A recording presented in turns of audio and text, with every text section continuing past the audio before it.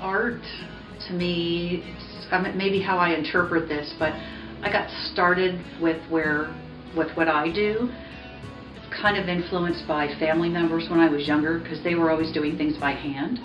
And my grandmother Swigert was always crocheting, and she had me started crocheting when I was probably 4 years old, and that was an influence, just making things, and when you finish them, sort of that sense of satisfaction of making something with your hands. And so it started very young.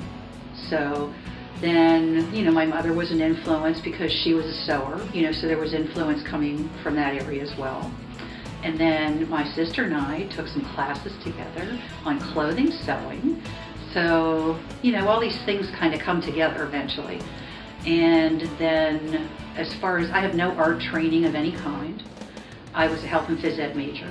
And so if you had asked me if I was going in this direction, I would have said you were crazy when I was younger. I never saw this. So just all comes together, I think. It's life experiences, and they just keep building, and then it just kind of all comes together. I started quilting as a hobby, and it started really because I took some classes. And when I was working in insurance, one of the things that they encouraged us to do was to take some continuing education classes in insurance. And they were probably the most boring classes ever. They were awful. It was like torture. And so just to be funny, I made a comment to some of the girls that I worked with and some of the guys. I said, well, my next continuing education class is going to be a quilting class. And so that's what I decided I was going to do instead of taking another insurance class. And I have no regrets about that because it really took me on a different course. But I started in just a basic learning how to quilt class and was following other people's designs, working from patterns that were given to me or that I purchased. And then after I quilted for, I'd say maybe 3 years, my husband kept saying to me, why don't you design your own? And I kept saying, because I was a health and phys ed major. I didn't really think I was capable. And he kept giving me a little push. And then finally I tried it and I went, holy cow, I had no idea I could do that. And so it was a surprise to me that when I started doing it, the things that kind of came out and what I started making. Oh my goodness, yes. I love all kinds of art. In my house, for example, I have watercolors from some artists, some Pennsylvania, some elsewhere. And a piece that's hanging over here, I purchased in Mexico. It's called yarn art. I fell in love with it. I fell in love with it so much I had that big piece shipped back from Mexico. That's how much I loved it. But for me, that was somebody else working by hand and what their art was. But I truly appreciate other art. And even though I think my art falls more, I would say more on a traditional side, I like contemporary art. I like other people's art. I like to see what other people are inspired by. And so I like a lot of kinds of art other than just what I do. I want to say that often yes. Like the last quilt that I did was very influenced by trips to Mexico. And so a lot of the blocks in it were inspired by those trips that I'd taken to Mexico, and pottery that I had seen, and dishes, like elements that were in those that really got me going on that quilt. And the blocks were designed just randomly, so it was kind of a different concept for me, because I tend to do more like the quilt behind me, more of a medallion style where it radiates out from the center. But yeah, they're often influenced by different places I've been, color combinations and things that I've seen. Like one of the quilts that I just finished working on with my quilt guild, the colors were very strongly influenced from a trip to Santa Fe.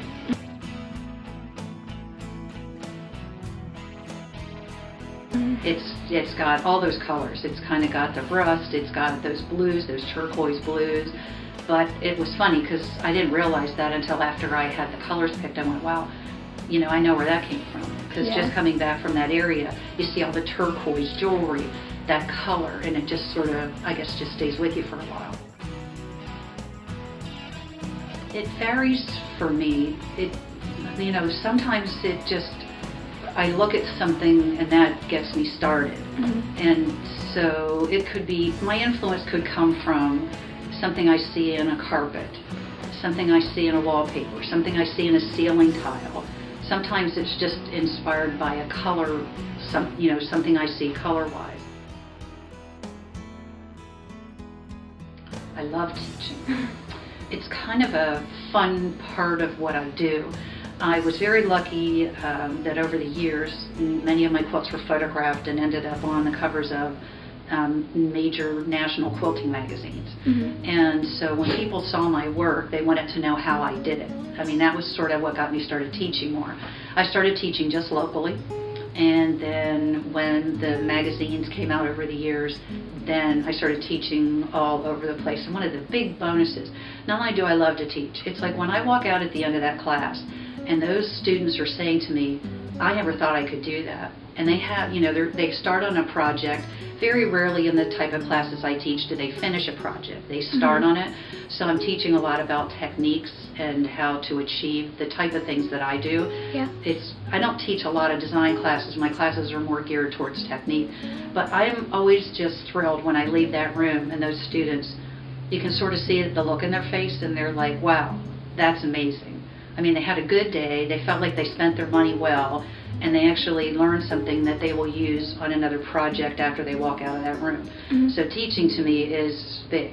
I mean, it's something I love. Oh yes, there is no doubt in my mind. But I still am active. Every morning, I am walking. I used to run, but my knees just don't like that anymore, and so I figure I can still walk. And so I do that, and I go to the gym regularly, so I haven't given that up. But I am thrilled to death that my life took that change, because I really love what I do. I've absolutely loved it. How has it transformed my life? Well, I've certainly got to meet a lot of interesting people as a result of it. And I meet a lot of people when I travel, so that to me is amazing, because I get to know a lot of different people in a lot of different walks of life.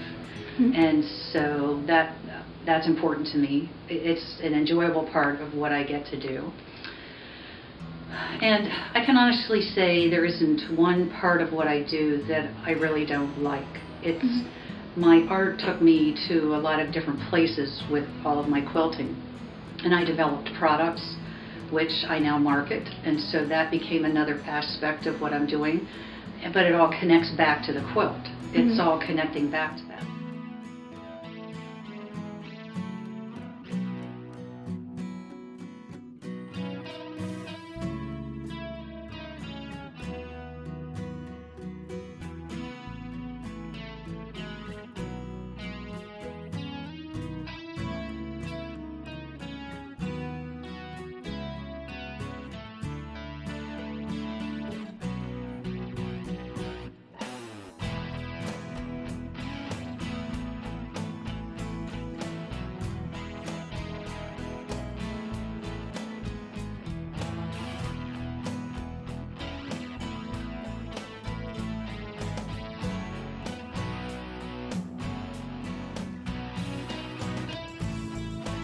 Thrilled to death that my life took that change, because I really love what I do. I've absolutely loved it.